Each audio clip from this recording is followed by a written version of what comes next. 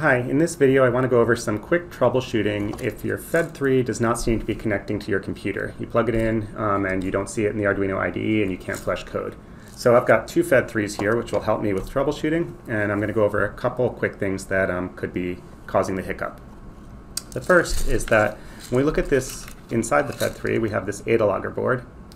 There's a micro USB port on the board, and then there's another micro USB port on the FED3 board itself. This one on the outside is only for charging the battery. You can plug it into it, you can charge the battery, that's fine.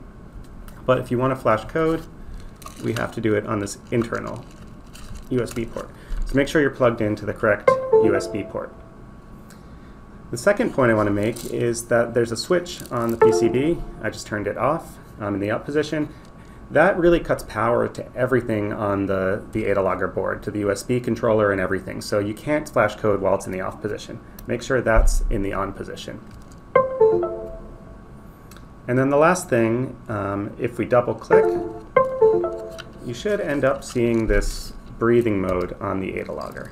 So I'll try to hold it here. And you can see it's a soft breathing. It's not a rapid flashing of the red light. The red light should not be on constantly. It should be in this breathing kind of mode. And now you're ready to flash code. So if I go over here to the Arduino IDE, I'm on this dispenser example program. It doesn't really matter.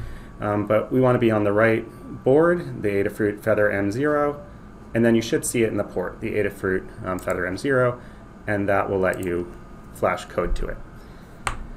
So those are two things that could go wrong. If neither of those are the issue, if you're still having trouble, you may want to figure out if the issue is the ADA logger board itself, like maybe something's wrong with it, or is it the PCB, the FED3 board. And the best way to figure this out is to have a second FED. So if you've got two, you can swap the parts around. So I'm going to show you here is how to remove this ADA logger. It's pretty simple. I'll tell you the things you want to watch out for in terms of damaging it are this micro SD part. You don't want to put a lot of pressure on, you don't want to be pushing down hard on the micro SD card because it's got little pins in there, and that's a little bit of a fragile part. Everything else is pretty fine and pretty robust.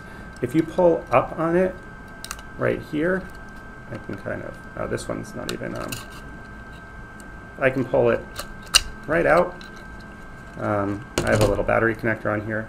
Let me just remove that. So this is the ADA logger board. And assuming I had a FED that was not, I wasn't able to get it into the bootloader, what I can do now is just plug this in directly. And then I can double click it. I should put it into that breathing mode. Hopefully you can see that there. And now we can test if we're able to flash anything. You can flash one of the FED examples. I often, for flashing examples, I like to use this blink. It's a very simple program. Let's go over here and let's flash it. What this program is going to do is blink this red LED on for 1 second and then off for 1 second.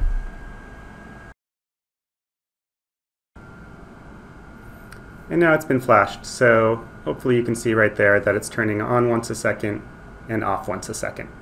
So now that we know that the ADA logger itself is not the issue, if you're still having issues, that would pretty much localize it to the FED PCB. What I'd advise at this point is if you have a second FED that you know is working, you can try to swap the parts around. So essentially take the working ADA logger off of here, put it into the one that's not working. If it kind of tracks with the PCB itself, you know there's an issue there. Or if it's tracking with the ADA logger, then you've narrowed down that issue.